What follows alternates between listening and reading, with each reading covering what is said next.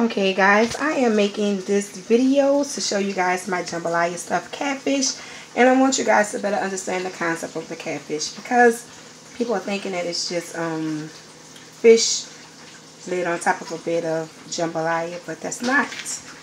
This one is hot. Just fresh out the grease, so I don't really mess with that one.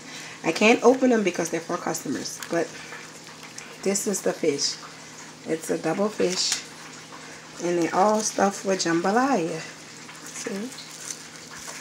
Stuffed with jambalaya in the inside. The jambalaya is inside of the fish.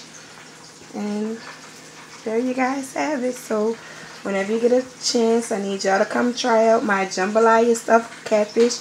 I have it deep fried and I also have it baked. So